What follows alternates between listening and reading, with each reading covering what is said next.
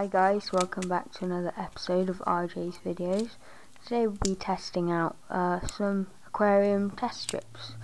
These are 5-in-1 test strips that measure general hardness, pH and other things like that.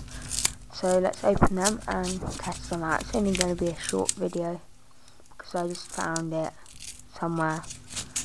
I must have recorded it a while ago now.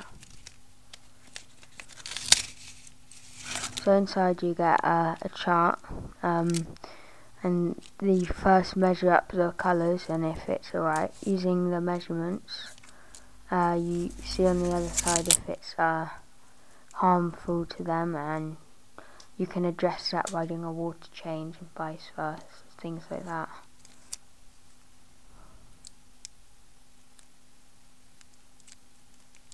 So they come in sealed packages to keep them clean and so they don't introduce bacteria into the aquarium.